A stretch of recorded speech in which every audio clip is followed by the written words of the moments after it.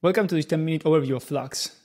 In this video, we'll explore how Flux seamlessly introduces modern PCB design workflows, the power of AI-assisted PCB design, and the simplicity of creating advanced PCB design layouts. So let's dive in. The first thing I want to show you is how quickly you can get started without sacrificing quality or safety. And what I mean by that is that Flux automatically configures all the basic workflows that you would expect from a modern design tool. Let me show you what I mean with a new example. You probably have noticed the library panel here on the left. With Flux, you get access to thousands of parts without having to configure anything. You can search for specific parts by typing here on the search box, or you can use some of these filters to narrow down the results.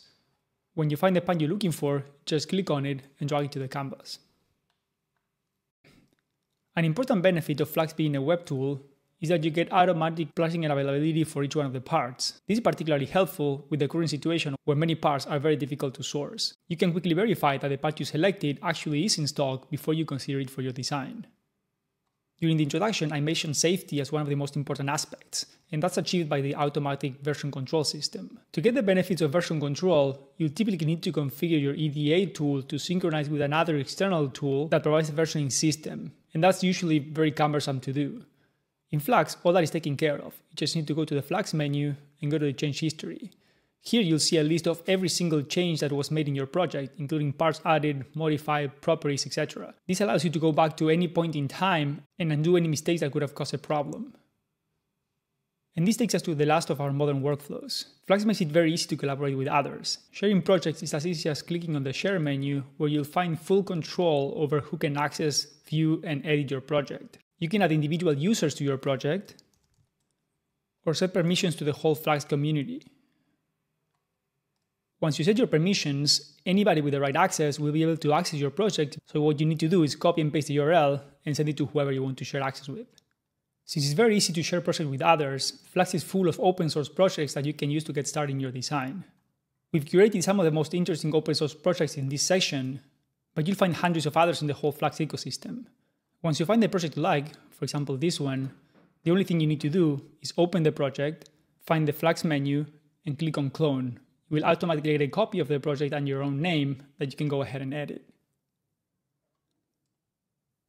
You might have noticed these updates available for your components selection here on the bottom left. So let's see how the part update system works and some other interesting things about what you can do with parts in Flux. Like pricing and availability, this is another great benefit of working online. Whenever a part creator issues a new update, every project that uses that part will automatically get a notification. The owner of that project can then decide to update the part if they decide that the update is important, or completely ignore it, having full control over what happens in their project, but also having the possibility to know in real time if something might be wrong with their parts.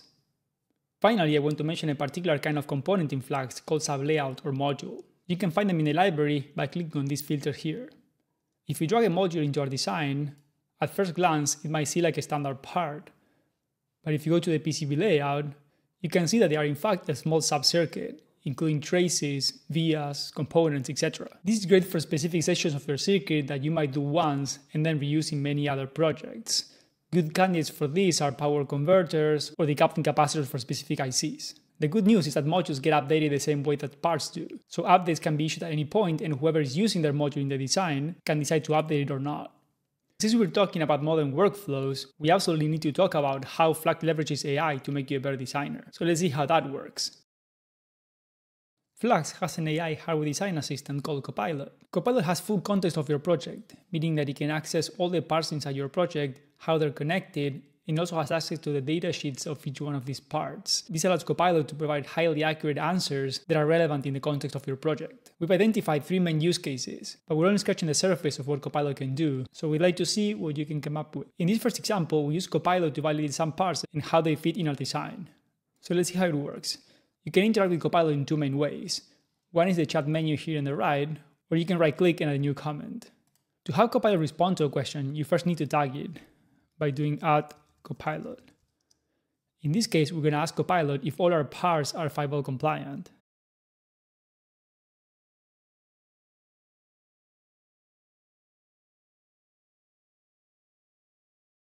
Let's quickly analyze what Copilot is saying here. We can see that it went ahead and checked every single part in the design and try to make sure that it's actually 5L compliant. In this case, it identified two parts, the AMX and the LoRa module, that are basically not firewall compliant. So that will mean that they're not good for our design. A good follow-up question would be to ask Copilot for a few alternatives, but I'll leave that to you because I want to focus on another example. Let's now try to ask Copilot about an individual part. For example, this oscillator over here. We could ask Copilot to validate that X1 actually meets the criteria for our project. So let's see what Copilot says.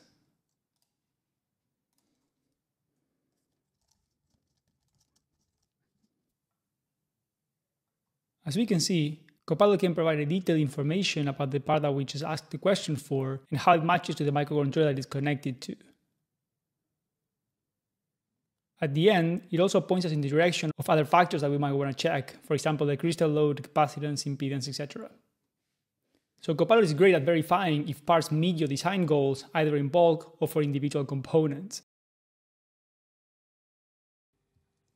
In Flux PCB Layout tool, you'll find all the features you would expect from a modern PCB design tool.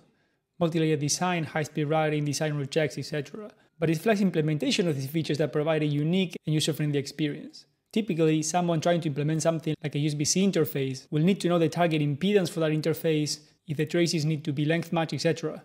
Flux handles all these complexities seamlessly behind the scenes. With automatic integration of impedance and differential pair information directly to components, the creator of the parts only need to add information once, and Flux will make sure that all those requirements are met during layout. Let's take this USB-C connector as an example. When we zoom in and try to connect one of the differential pair interfaces, we see that Flux automatically creates the differential pair and also selects the adequate trace width to make sure that the impedance is matched with the selected PCB stackup. The interesting part is that we didn't have to do anything on the PCB layout. All this information is encoded directly into the part. If we select the part and go to its properties, we'll see that there's a property here called part type USB-C. Flux uses that information to pattern match all the pin names and all the names of the interfaces to make sure that impedance and length matching is accurate. This helps people create boards without necessarily having to have the knowledge of how to create high-speed routing nets. By adding additional properties, experts can also fine-tune and configure what are the exact parameters that need to be applied for this specific net, giving you full control of how your traces will end up behaving. Speaking of parameters, Flux takes a completely new approach that we call declarative design. Imagine you're placing a new trace and you want to change the width. You will typically need to go somewhere in the UI and change a property. The problem is that it's impossible for any other engineer, and even yourself in the future, to know why that property was changed or why that trace has that specific width. With a declarative approach, every single change has a paper trail that specifies exactly which component was targeted and what properties or layout rules were applied to it. You can even add descriptions to each one of these rules to make sure that whoever is reading this in the future knows exactly what the decision was made. Combining this simple-to-use interface with the power of declarative design, both beginners and advanced users can create PCB layouts much easier and faster. And that wraps up our overview of Flux. Now go ahead and create a free account with the link below and try it yourself. See you in the next one.